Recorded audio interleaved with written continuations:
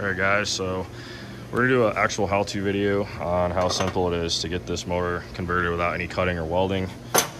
Pretty straightforward design. So we're doing also a couple more upgrades to this bike. So we chose a JSV exhaust from overseas with a silencer. So we're going to test this thing out and see how it is. Let's not forget the Electron carburetor. So we got the carburetor installed already. We're going to give this thing a full review. So stay tuned guys. So we have the cradle laid out right here. We've got our motor mount bolts. So we're going to basically bolt our cradle to this frame, which is going to convert these motor mounts to line up with the CR500.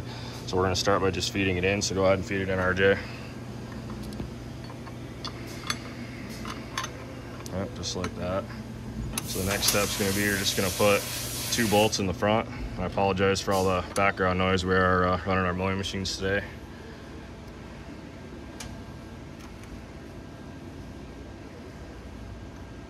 He's got that finger tight. Now the next step, he's going to stick the bolt through here, the shorty bolt, this one here.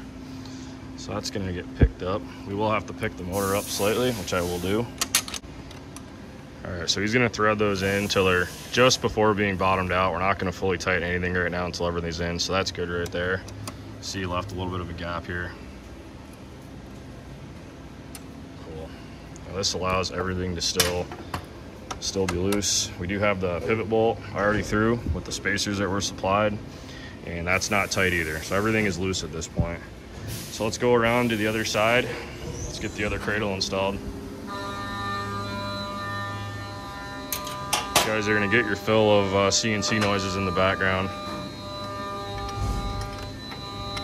So I'm gonna pick this up again, if I can. Here we go. Yep, so you got her slid in there. Just picked it up about 1/8 inch. Same deal, RJ. I'd get that bolt in on the bottom there. Pick up a little bit, there you go. And I'd get those 2 started with the T-handle in the front. You see the holes are already kind of lined up. So this one's a little tight here, just because of this. So I'm gonna put this one in by hand. We're gonna grab a 10 mil that has a smaller head on it when we go to torque that. So again, these are just bottomed out. They're not fully tight yet. Put that in there like that. So you can see our holes are already starting to line up on the engine case. So I can see straight through there.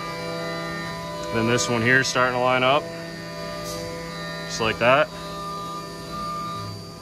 So I'm gonna go ahead and install this nut under here.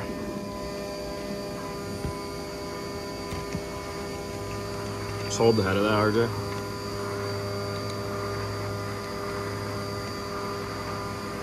Cool.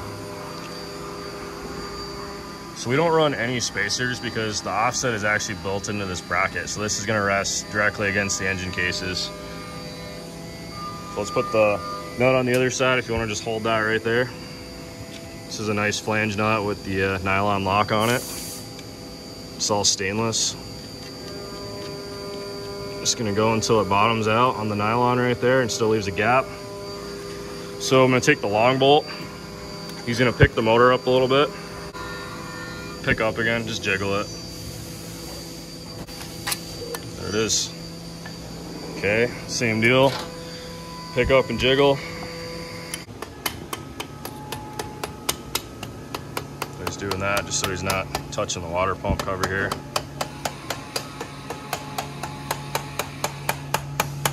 Okay, hold on. So he's gonna spin this in gently. I'm just gonna apply a little bit of pressure here. We have everything pretty tight tolerance. I did not want this thing flopping around. So it's not actually threading right now, but it is allowing it to slide in all the way just by spinning the bolt and working it slow. This is the point where everything starts to tighten up because you've got all your bolts in. So there's that. And this nut is going right on here. You can see how tight it is, tight tolerance to that. Try to keep as much material on there as we could. There's gonna be just enough so that nylon does catch the threads. Cool. Time for the head stay.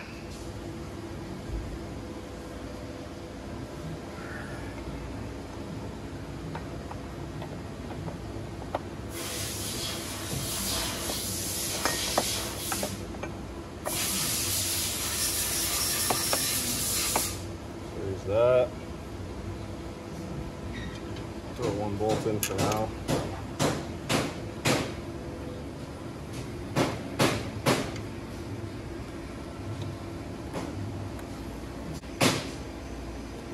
Got your lock washer and your nut.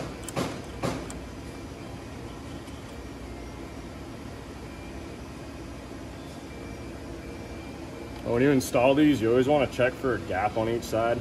I'm not a big fan of actually shrinking these frames all the way in and crushing against it. So these frames do vary a little bit on the top from what we've seen just doing like 5 or 6 of them. But definitely pay attention to the gap there. If you need to, you can add a washer in or a shim, but we're trying real hard to make these so they're extremely easy to put on.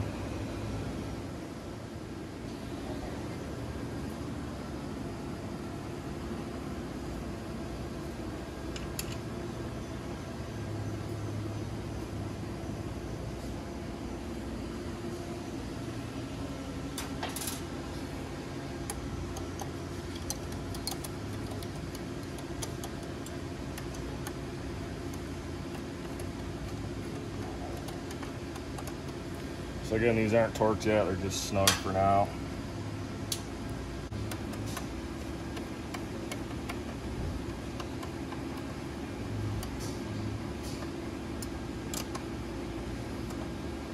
Alright guys, so the next step after getting all the bolts in, nothing's fully torqued yet. The first thing we're going to tighten is actually the pivot bolt. We're going to get the chain and the sprocket. Everything's going to be like perfectly aligned back here. Then we're going to work our way around and go back to the headstay.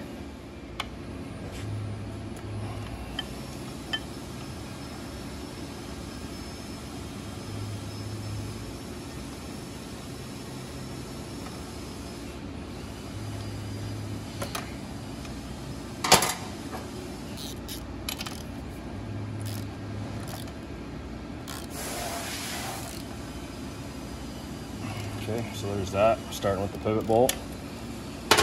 Next thing's gonna be torquing these bottom mounts.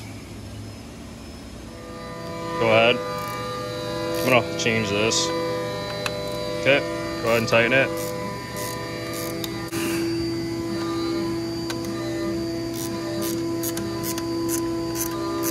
We're gonna snug everything up now, and then we're gonna go back through and fully torque everything once they're all tight again.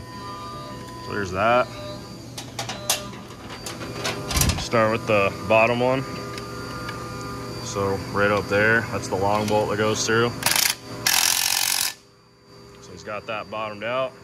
Now we're gonna go to the front one, which is there. Okay,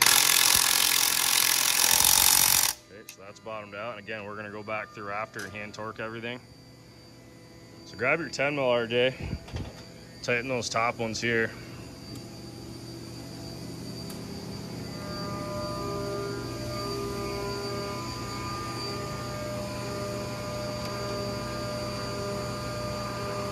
So everything's nice and tight there, and go around and do the other side.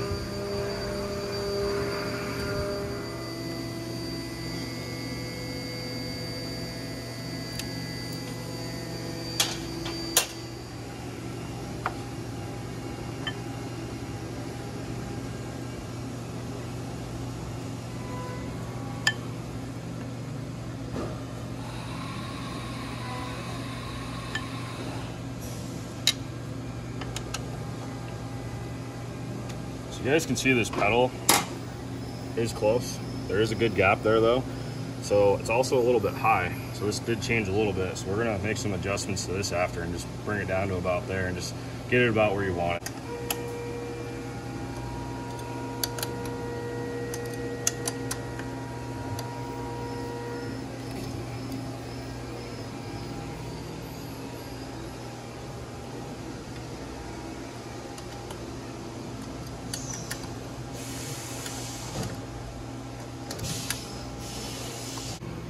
All right, so we're gonna go ahead and torque the headstay. Cool. All right guys, so a little close-up footage here. The reason this isn't solid billet, we wanted to allow a little bit of flex in this mount just to not make it too rigid on the top. However, on the bottom, we wanted this as rigid as possible. You can see we don't have any spacers, so all the spacing's built right into the mount, which is real nice. So you're not fumbling around with spacers. So that's completely pulled in. That's tight there. Got the nuts there. Just double checking everything. You can see there is a gap right here.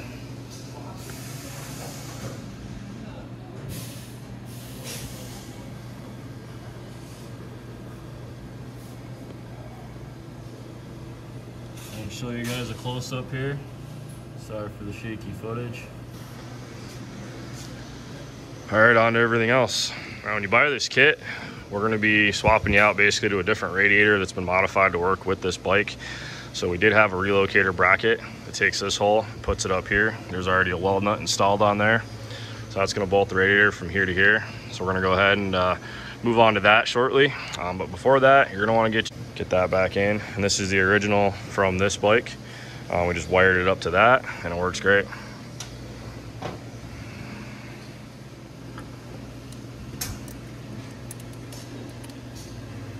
Just enough clearance.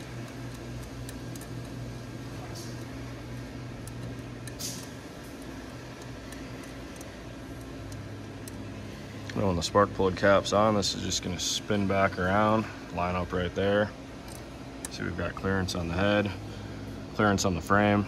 Very, very tight, but allows you to still get this off. If you wanna pull the jug off, you just pull the back studs out. The whole thing comes right out. You're not pulling the whole motor out. So this is the radiator. Again, this bike's already been together, but we're just doing a how-to video. So there's a little bit of dirt on it already. So basically we took this piece here, welded it on the radiator. We capped this off already for you. Got our relocator bracket installed. Got our machine bushings / spacers that are gonna go in there and some new mounting hardware. Let's go ahead on the other side. Grab that radiator, grab the hardware.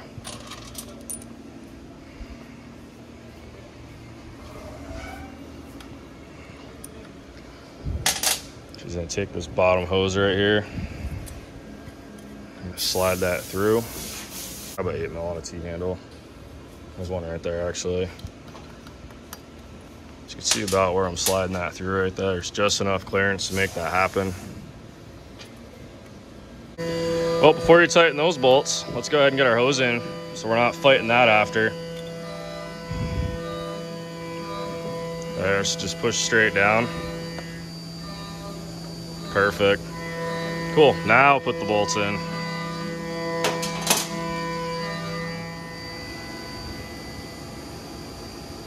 So you can see how it's a lot easier just to get that hose on first so you're not fighting it later. Go ahead and put your top one in.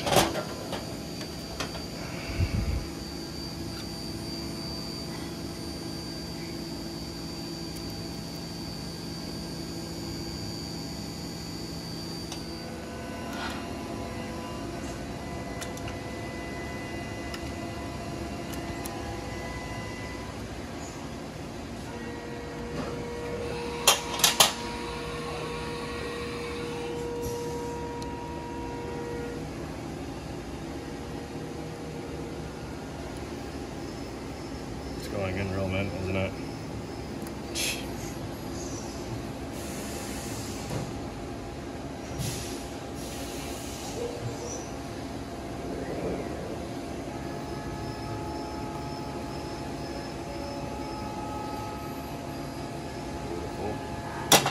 Okay, so first thing before you get carried away, got your hose poking through, slide the clamp on so you're not fighting that later. It's probably going to drip. Go ahead and slide this in like this. Goes in real easy. Leave the clamp loose still. We're going to hook this top hose up after, so I'm just going to move that out of the way for now.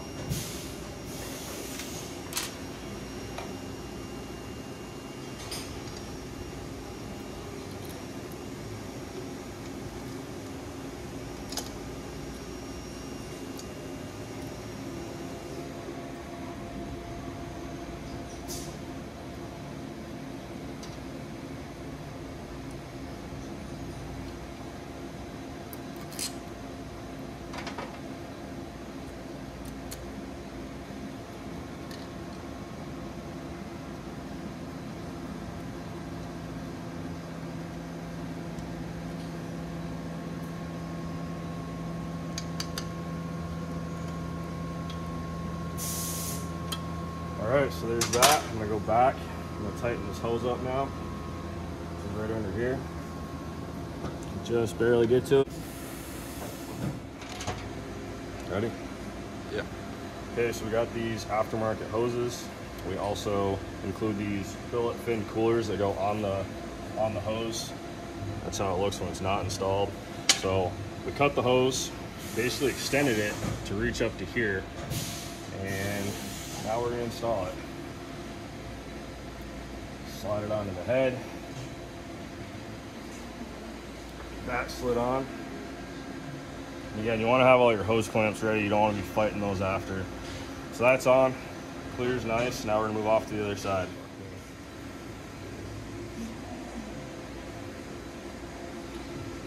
All right, so go ahead and get this one on. Just like that.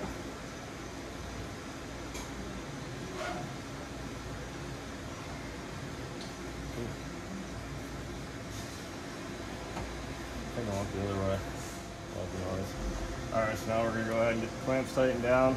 I already had them installed on here already, so they wouldn't fall off. So I'm gonna loosen them back up, slide them up.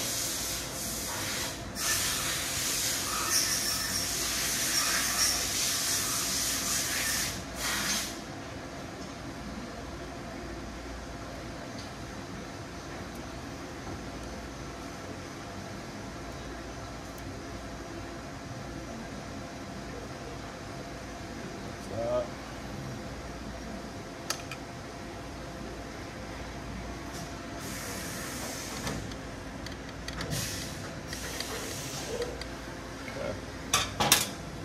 Just want to push down on the hose, make sure it's all the way, which it is.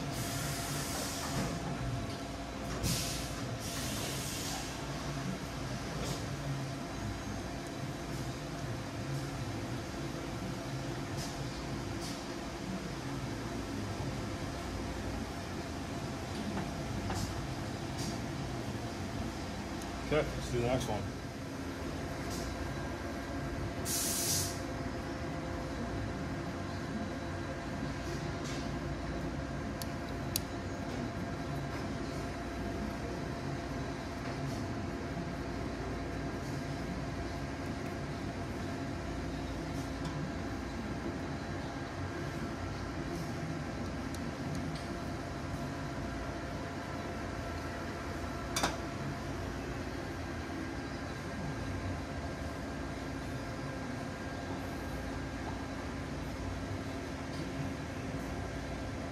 I like to put everything so you can get to it easily. That's why this one here is facing forward, this one's facing out.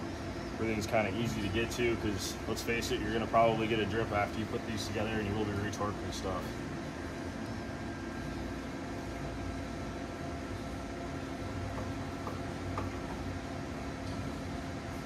Another upgrade on this bike, got the decomp head. Forget the guy's name, but I'll put a link up to him. He ended up sending this to me. We're gonna do some trading. He wanted a set of these billet cradle mounts, so gotta love that. So excited to try that out. Good. Okay guys, so I don't know what Honda was doing with all these washers and spacers they got going, but honestly it's not a bad idea because it's pretty much a spring washer. Once this is torqued properly, you're not gonna ever have these loosen out from vibration. So here's our billet flange that comes with the kit. You know, this is designed to accept the Honda style petcock with the O-ring. So we've already got the O-ring groove cut. This is basically gonna take your O-rings off your fuel pump that you took off this bike. Using the gas tank that was originally for a fuel pump, you're converting it over for gravity fed. So I already installed the O-rings on there. I got the grooves lined up, got the O-ring on. There's a little bit of grease on it, so we're gonna go ahead and slide it in here. Now you wanna watch your direction of this. So you're gonna want this going in line with the tank. So that goes in super easy. Got it seated. We're gonna take all of the washers that they supplied with the original fuel pump. So you can see how I'm putting that on there. It's easy to screw up, but you want the spring washer to be sitting underneath the collar like that. And actually putting force towards the flange keeps it from loosening up.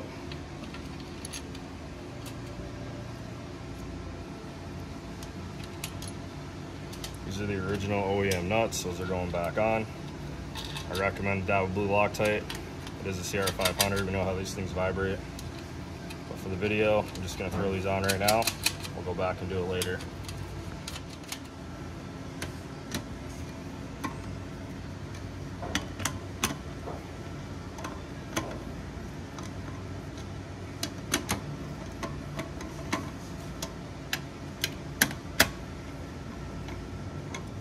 Alright guys, so tank's obviously going to sit like this on the bike. So we're going to install our petcock so it's facing outwards. Already got the O-ring on there. Make sure there's no dirt or grit on there. That's the direction I want. Again, blue Loctite on everything. But for the video, we're going to do that later.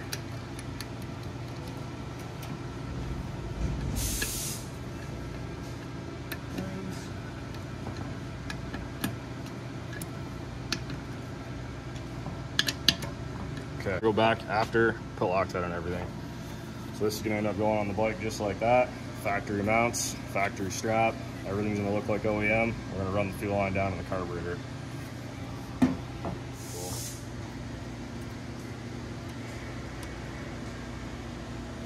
Cool, so that's tight. So I'll pull these wires out of here. I'm not going to give you guys a full rundown on electrical because you're basically taking your CR500 electrical, you're putting it back onto this bike, so it's pretty straightforward. I like to mount the CDI box up here. It's a nice tidy spot. It actually fits on the side of the gas tank, which I can show you guys that after. So now the tank just goes on just like this. You can see all the clearance that's in here. You can still get your spark plug out. You got clearance for your throttle cable. And like I said, the fuel line is going to run straight down to the carburetor. Back on this side. This is the fuel line. So we put an on-off valve in the center. It's going to slip onto the petcock there. It's going to go through this supplied holder, and it's going to go right to the carburetor. It kind of keeps everything from bouncing around. That's pretty much it for this video, guys. We're going to post another video, hopefully in a couple hours, possibly later today. We'll see. We're going to get this thing started up, so stay tuned for the next video. This exhaust is looking awesome. We're just gonna make a bracket similar to that. He didn't have a second mount on here, so we're gonna probably shorten this up, bring it over a little bit and make a bracket for that. But this pipe fits really nice. A lot more clearance on here than the FMF. It's sticking out a little farther, so it's gonna be closer to the tire, but it is what it is. Kicker did fit nicer, more clearance here. So let's see what happens.